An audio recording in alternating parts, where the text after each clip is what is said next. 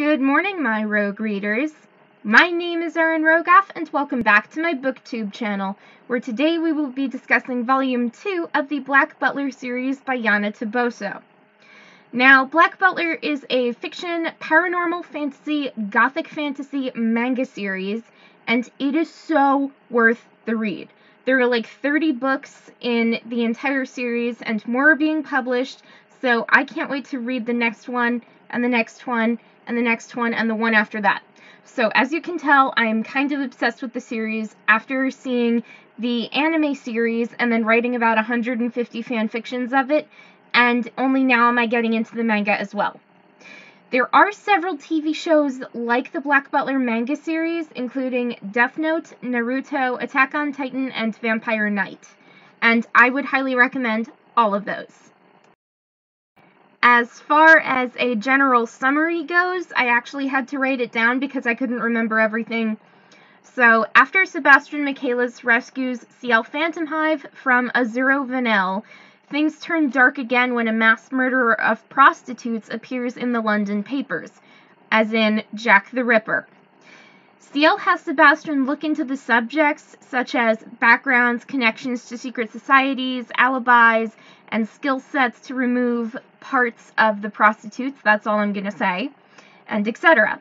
So Ciel disguises himself as a girl, and Sebastian disguises himself as her tutor, and they, with Madame Red, Grell Sutcliffe, and Lau, go to the Viscount Druitt's soiree to find out if he is the one murdering the prostitutes. And when it turns out that the Viscount is not the one doing that, there is a possibility of two suspects being in it together and handling the murderous matters. So who could these two people be to make up the story of Jack the Ripper? We do not know, and the story gets really interesting. I have so much to say when it concerns what I liked about the manga book, but I will just get to the first 3 points. Sebastian Michaelis, he is my manga boyfriend. Reading-obsessed girls can have book boyfriends, so this reading-obsessed girl can have a manga boyfriend. And another thing that I liked was the plot. It's an interesting twist that goes into more detail than the anime TV show itself, and I saw the anime first, so now I'm reading all the manga comics, and I have the first 3. I read them in like 3 days, and it was so good. I cannot express how amazing it was. And then the third and final thing that I really liked was the connections to Jack the Ripper and how a non-fictional mystery can wind up in a fictional book, and I think that it works with the idea and it's well thought out and intriguing, so if you agree, hit that like button please.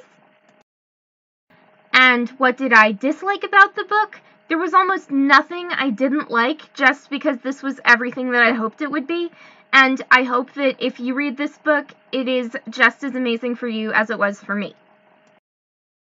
As far as final notes go, where can I find a manga man maker machine so I can make Sebastian come to life and then have him be my demon lover? Because he is one hell of a demon, and he would be one hell of a lover too, or that is what all fanfictions about him seem to prove. As far as Sebastian goes with himself, he can tie a cherry stem in a knot with his tongue, so I am led to believe that he is a good kisser too. Anyway, that is all for today, so if you enjoyed this video, hit that like button to show some support, subscribe to my booktube channel to get more videos like this, turn those notifications on to be notified when I have a brand new video uploaded. Have a great day, and keep on reading!